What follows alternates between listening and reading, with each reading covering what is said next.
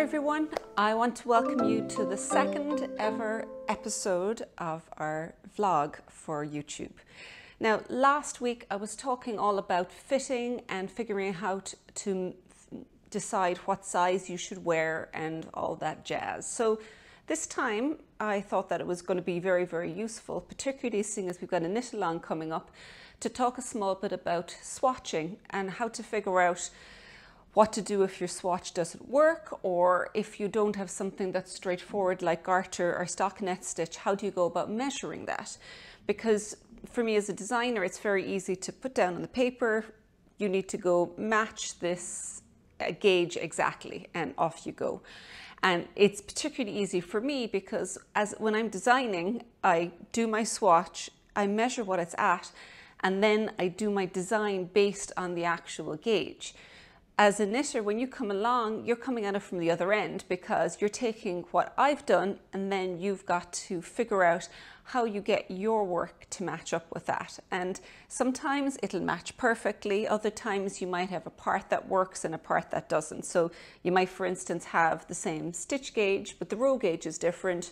Or if there's a couple of different stitch patterns used, you might get the gauge for one and not for another. And it kind of will leave you a little bit in between, figuring out what you should or shouldn't be doing with things. So I thought I'd just talk around the idea of swatching and gauge, why you do it and how you can make some changes if it's not coming out the way you want. So first thing I want to talk about is the most basic one, which is stockinette stitch, where you're going to do knit on right side, purl on the wrong side.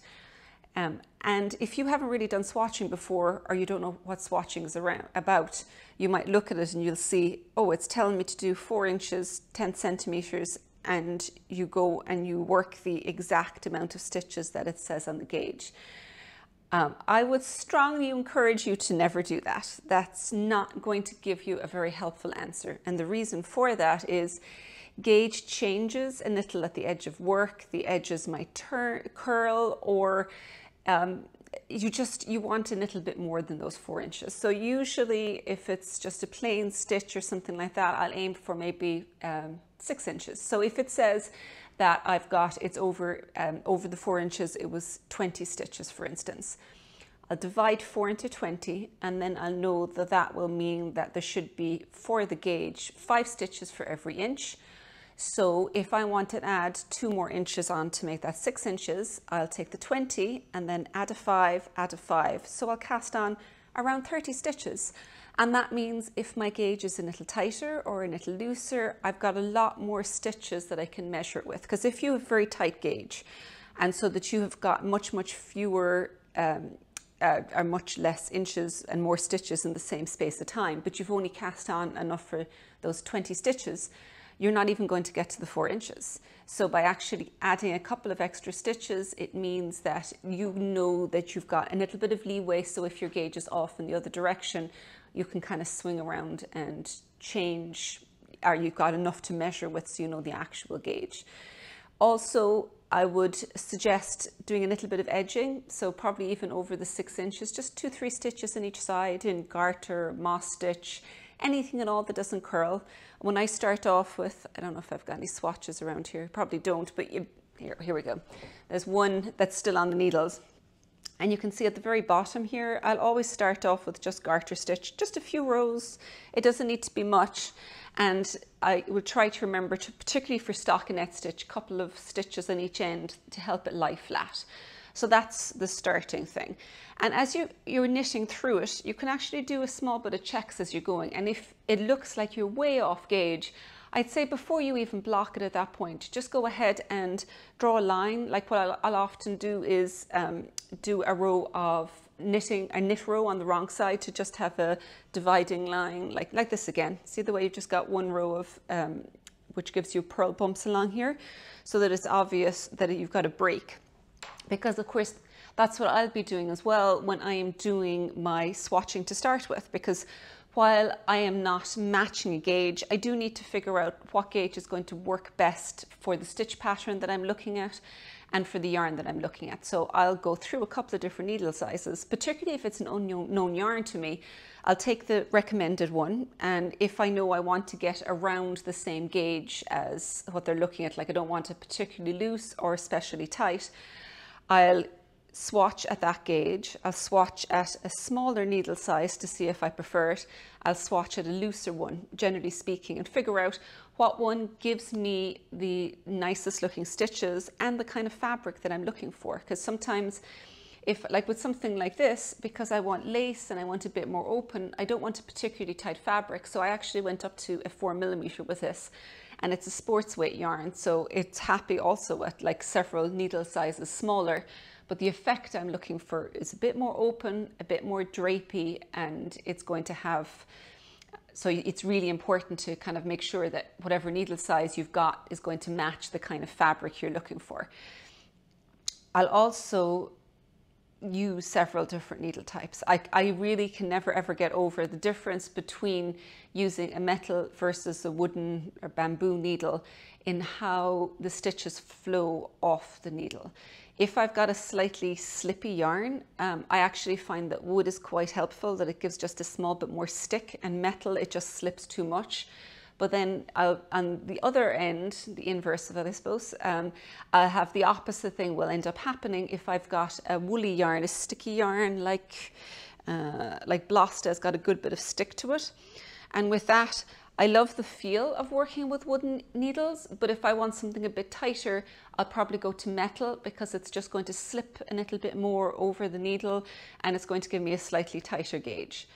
But if I'm doing something where I want it vaguely more drapey, then by all means go with the wood because it's going to give me a looser gauge. So there's actually loads and loads of different things at play in terms of how you swatch. But the big thing is, don't just confine it to the amount of stitches that you think you're going to need for 4 inches. Make it bigger. Make it a bit longer as well so that you can measure several different spots, because that's something else also, that your gauge isn't consistent. We're not machines. When we knit, when we're tense, it's going to get tighter. When we're relaxed, or if the weather's hot and our fingers are sticky and slippy, it's going to get looser. Your gauge changes all the time. Even within a row, you might find that you're going to have loose stitches, tight stitches. Some yarns are more forgiving and less forgiving. I think things like cotton fibers, plant fibers, because there isn't an inherent elasticity in the yarn, you're much more likely to have a little bit more unevenness in your stitches. Now that does block out when you block, but it means that when you're measuring the gauge, you have to be very careful. And usually the best way of doing that is take the gauge, the number of stitches you get in 4 inches over several different spots. And if the swatch is big enough, you can actually do that and you can get an average then. So if you've got one place where it's 25, another where it's 24, another where it's 23, you can actually then go and take what looks like a fairly even gauge and go with that. Like, I'll often discount if there's places where it looks very obviously tight, I might avoid that. Or again, if you for some reason have a very loose stitch. So you can just you can discount those sections and perhaps look at the ones that look like a more standard gauge, and one that you think that you're more likely to get over a bigger piece, a bigger project. Because our gauge also changes depending on the size of our knitting. That I know for me, when I'm doing something that's seamless, and particularly I'm just thinking, I'm not even bringing knitting into the round at this point, but just knitting flat but very long rows. And if it's something like garter or stockinette stitch, I'm way more likely to relax. And as I relax, my knitting is more likely to get loose. So it wouldn't be uncommon for me to have a tighter gauge in the swatch than in the finished piece as I'm working through it. So it is really important as well to measure through as you're going through it. And the gauge you want is the finished gauge as well, after it's blocked. It's really, really important, because before you wear your piece, like I'm just talking garments now, but it's going to apply to hats and everything as well. But before you wear it, you're going to block it. And if you block it and the gauge changes and you didn't take into account that that was going to happen in your swatch, you're going to end up with a piece that is potentially too big, because generally when things get wet, they're more likely to open out. Or what happens very often actually is the row gauge gets wider, or the stitch gauge gets wider and the row gauge gets less, that it spreads and shrinks is free. I won't say always, definitely not always, but it's a fairly likely outcome of swatching. So if you're worried that the yarn you're working with is going to change quite a bit with blocking, there's something you can actually even do. You can, before you block, you can measure your gauge, figure out what the stitch gauge is, what the row gauge is, taking into account that it's not going to be your finished piece. But just to give you an idea of what it's going to, how it's going to change, so that you won't be surprised. I've even had somebody say where they kind of, as they pin it out, they'll just even draw around it to get the shape, block it, and then put the other one on top to see how much change they've gotten. And the usefulness of that is, if as you're knitting you feel like it's a little bit too small or a little bit too big in different directions, you can use that as a reality check. You can say, okay, this is the size that my swatch was before I blocked it, and this is the size it was afterwards. And if there was a big change, you know that you can take that into consideration with your knitting, and that it's going to be changing when you finish it. So I think that's actually really useful if you're ever worried about a fabric growing. Particularly the kind of things that's going to really play into is something like superwash, because superwash, the way I view it is, when you wash superwashed items and you're putting them out to block, it's like trying to handle wet spaghetti. It is all over the place, particularly a seamless garment. Like, it will get cohesive again and come back into shape, but you have to be really careful with it when it's wet, because it'll go all over the place basically. So keep that in mind when you're handling it, that be gentle with it, keep it on a flat surface, don't hang it vertically with superwash, because you're going to end up with a really long garment. Like, yeah, I think it would actually be kind of impressive how much it would grow if you hung it when it was vertically, when it was drying. So don't do that with superwash. Just a word of warning. And in terms then of how to block your swatches, it's a question that kind of comes up very often, and I will always encourage you to block your swatches exactly the way you're going to block your finished knit. So if you know you're going to wash your garment at some point, which most of us do, then I would really encourage you to wash your swatch in the same way. Like, what I usually do is I'd use soak or Eucaline or some kind of a wool wash, soak it in it, take it out. I've got a front loading washing machine I can adjust the spin cycle. I put on a really low spin cycle, and I will get the moisture out, and then I'll pin it out. If it's going to be something like this with lace where it has to be opened up, I'll pin it quite aggressively. If it's just going to even it out, I'll just smooth it out and just pin the edges to stop it rolling and things like that. And then I'll go and I will measure. And I will, a little bit further on in this blog here, I'm going to talk about how you measure, particularly if you've got something that's not plain stockinette stitch and stuff. So I'll just go through my methodology for doing that in a minute. But the first thing that you want to do is try your different needle sizes. Don't be afraid to change. That it means that you're going to end up with a project that you really like if you find the right needle sizes that feel comfortable and the right material. Block it the way you're going to finish it, and then leave it sit for a little bit, because it's like resting. You know, the way with meat, when you take it out of the oven, you shouldn't eat it straight away. You need to leave it rest. Leave your swatches rest for a little bit, because if you've had them pinned, they're going to want to spring back a little bit. So you've got to allow that to happen, so that when you measure, it's going to be an accurate measurement and not one that has been created by you because you want it to be bigger or you want it to be smaller. As you're working through a project, if you're kind of in doubt as to the lengths and things like that, particularly for something that's lace that's going to open up.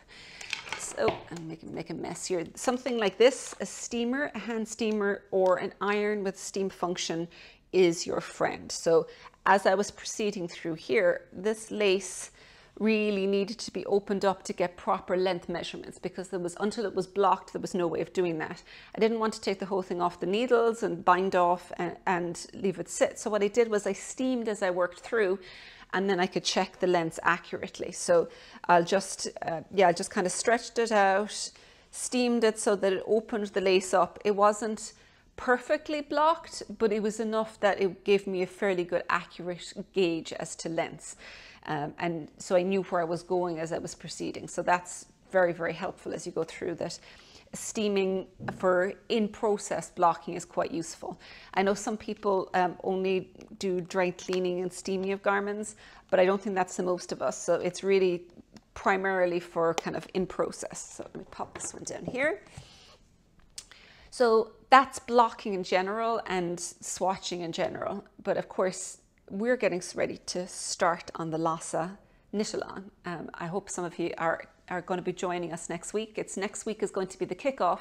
But before we start, we need to block our swatches, knit our swatches, and then make any changes you need. So if you need to change your needle size or your needle type, now's the time to figure that out, so that when you get to the end game here of actually getting, well, starting game of actually getting started casting on, you're ready to go.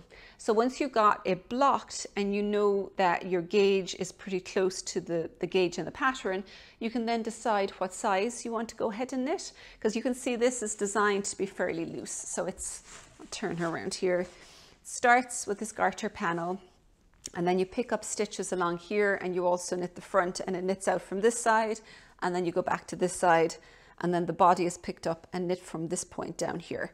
But you can see how this is how much wider it is than the body. So when we were talking about ease last week and fit, this is designed to be loose fitting, because these are drop shoulders. So there's no shaping, it just comes straight out. So if you didn't have much ease, it'd be sitting up here, and they're actually not going to fit very well. So it's quite important to have some ease with this, or a good bit of ease really, so that the sleeves sit out a little bit further and there's comfortable arm movement. And you'll also see that with this, I don't have any decreases on the sleeve, because the lace, I wanted to simplify it because there was enough going on with the lace. So I wanted to have it so that it was just straight down with no decreases. And then so that you didn't end up with the very foofy end, all the decreases happen here at the start of the garter cuff, so that the cuff fits. And so it was designed to take a stitch pattern that might be challenging for people, but hopefully kind of simplify it enough that you can still knit a garment with it that has shaping in places that it's easier to put in shaping. So that's kind of the overall of how it's fit together and how you figure out your sizing.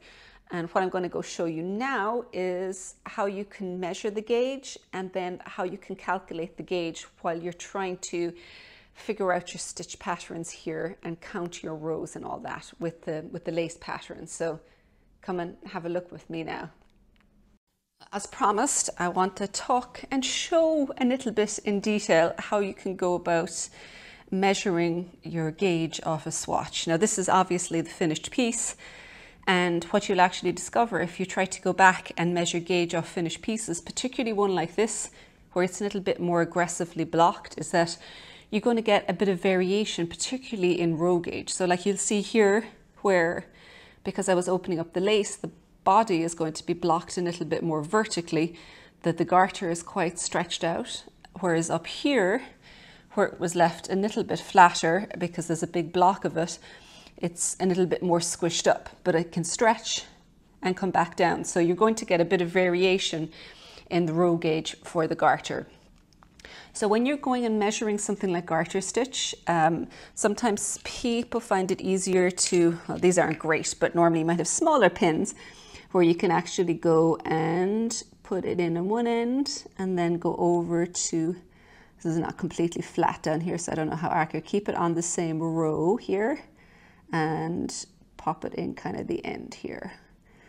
And then you can take this away. I usually use a pointer of some sort because I find that it's just much easier to actually measure.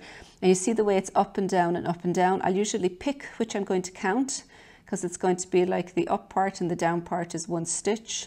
But the way I view it is every time I finish one of these down, I suppose people think of them as frowns and smiles. Okay, the end of a smile, we'll say, is going to be one stitch. So it'll be 1, 2, 3, 4, 5, 6, 7, 8, 9, 10, 11, 12, 13, 14, 15, 16, 17, 18, 19, 20. And over here where I have this is my 21 stitches here. So that's how you kind of measure it with garter stitch, because it can get a bit confusing where there's the ups and the downs.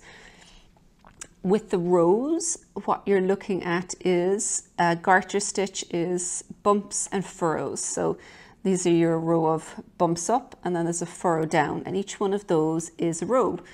And I'll often with garter stitch actually just measure one and then count it as twice. So for like we're saying we've got 32 rows, which if you divide that in half is going to give you 16 bump furrows. So I'll generally start off with, say I'll begin with this at a furrow, and then we'll count that as 2, 3, 4, 5, 6, hang on, I'm losing track of myself, 2, 4, 6, 8, 10, 12, 14, 16, 18, 20, so on, going up until 4.